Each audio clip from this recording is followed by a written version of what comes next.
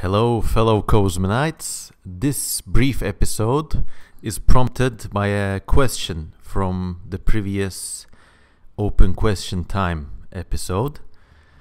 I've decided that while I'll answer some questions in a kind of lump form, there are several questions that are so interesting that they warrant brief podcast episodes on their own. And this is the first of them. Could we introduce large endangered mammals to other parts of the world and save them? By Tim Morris.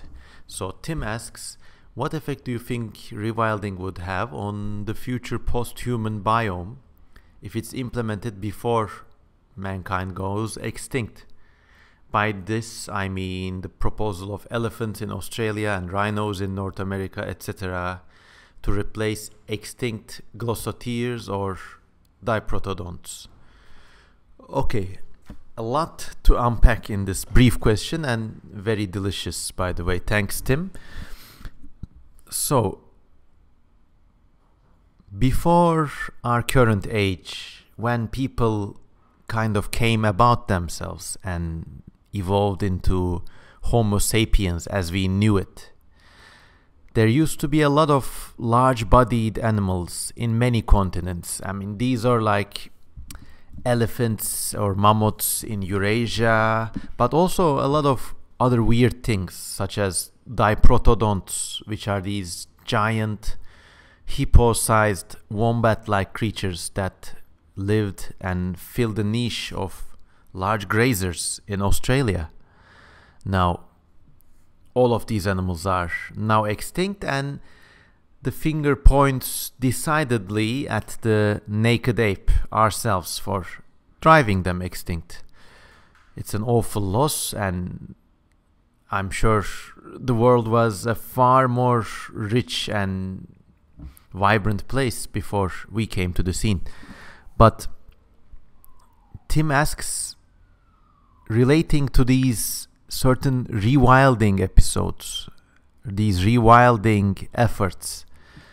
So, we've killed off the most megafauna in other continents, and now the last ones in Africa are signaling in the danger zone. Elephants and rhinos are getting severely endangered in their habitats, and there are certain projects, believe it or not, to save these animals, especially rhinoceroses, by introducing them to safer, more developed countries. And the really geniuses behind this Australian Rhino project have decided, rightfully in my opinion, to introduce the endangered rhinoceros to the Australian outback.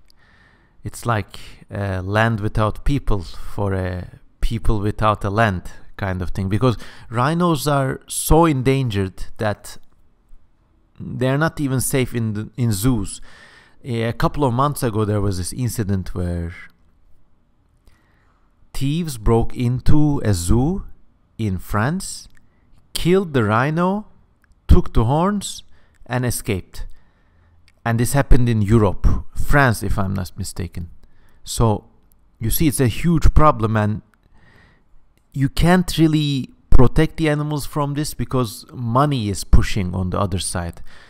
These hordes of impotent, stupid men in mainly in Asia, but also in other countries, also in Arabia, I think, demand rhinoceros horn for potency increasing medicines and also for handles for traditional daggers. I think it's a really one of the vainest and most bloody forms of trade there is. But when there's a will, there's a way, and the people with the willpower have a lot of money to spare, places like China and Arabia. And all these things, a dagger with a rhino horn handle, or like some fancy erection-inducing medicine, these are all demanded by the most pugnacious, wealthiest, and driven members of their societies, you know? So they can't really stop poaching in Africa. I mean, if there are guardians, they can bribe them, or they can actually give money to mercenaries who will fight with the guardians.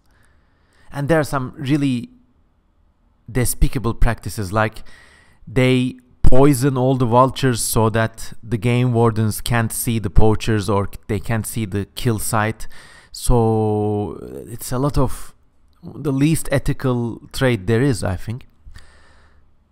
So the long story short, there's a lot of money riding on one hand of this pressure equation, and it's winning slightly. So the people at the Australian Rhino project have decided to create a safe haven for rhinos in Australia. And this is what Tim Morris means by rewilding, you know? And I think it's a really great effort. Elephants are a different story, because they're actually extremely active destroyers and plowers of the land. I mean, elephants can do some damage to the Australian ecology, but rhinos seem safer, I think. In fact, if someone started farming, like, I don't know, 2,000 rhinos in Australia, they could even sustainably farm the horn, satiating the demand for drugs and mementos on one hand, making money and keeping the species alive. So personally, I'm all for turning Australia into a giant rhinoceros reserve. Elephants, once again, I'm not so sure. Perhaps this could be tried in a few other places. That's, for example, Cyprus, the island of Cyprus in the Mediterranean. It's a developed country, and the climate is not too different from certain parts of Africa. And maybe there could be a rescue population of elephants there.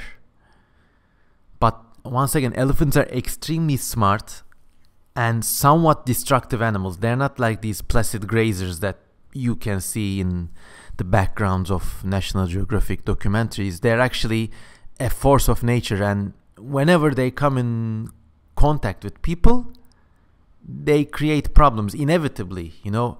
Doesn't have to be bad rogue elephants or people who want to kill elephants, whatever, but these two species don't do well together, believe me. So it's a bit of a bigger pickle in the proboscidean part of this question. But anyways, imagine this was done and humanity went extinct for some reason.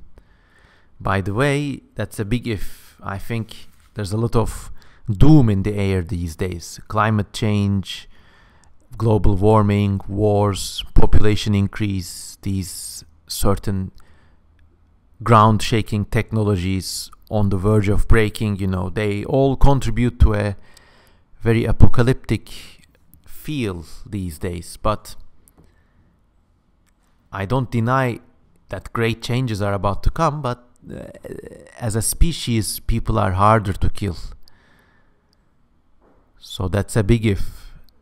But let's, for the purposes, imagine that there are Australian rhinoceros species now and people go extinct. What would happen?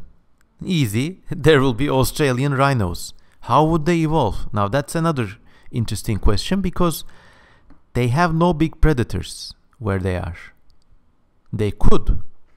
The humble dingo, the Australian wild dog, introduced by people coincidentally, could evolve into a kind of bear dog, kind of big, burly, like something like the wargs in The Lord of the Rings, you know?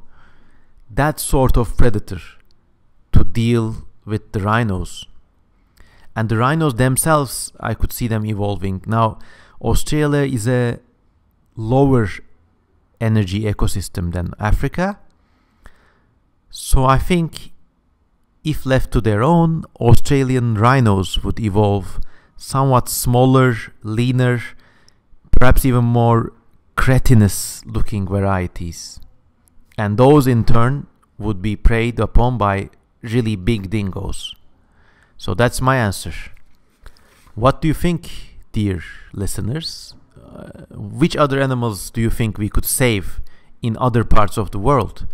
Elephants in Cyprus? You take your guess. And how would they evolve in the future? Please comment, like, and subscribe. And this is the end of this brief episode. Well, you know what? This is actually not the end of this episode, because I realized that I've just committed a case of conceptual overlap. So Tim was asking more in the lines of rewilding itself, and I was more focused on Australian rhinos because, well, that's the most big and splendid form of rewilding there is. But just before really saying goodbye, let's clarify rewilding for a second.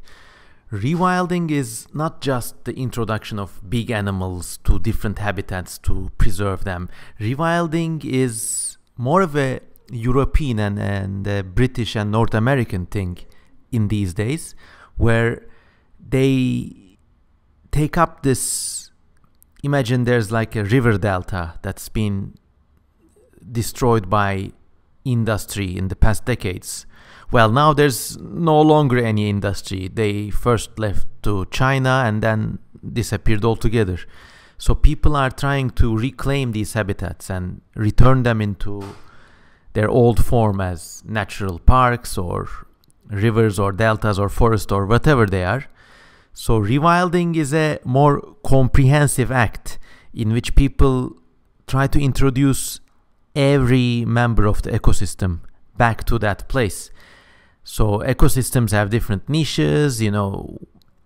Let's take the river delta example again, that you would need water birds or some things to graze on, some kind of food or whatever. So people are trying to reintroduce these species from different locations in the same continent, or in rare cases from faraway places. And with rewilding defined thus, you know, it's far more than just rhinos in Australia. You get more diversity in more places, but this is not species diversity. A lot of niche species are extinct. By this I mean, imagine, completely hypothetically, you are England, okay? You're going to rewild 10 swamps around the country.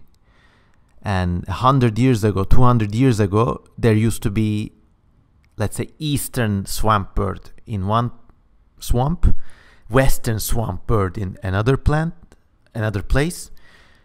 But then, with the age of industry, they all got extinct. Now, there are still swamp birds or whatever they are in a more generalized form in other places. So people take them up and reintroduce them and rebuild these habitats. So you have more diversity in those habitats, but the animals are not different species. They are stock species, the most resilient, reintroduced to similar habitats across the globe. Now, going back to Tim's question.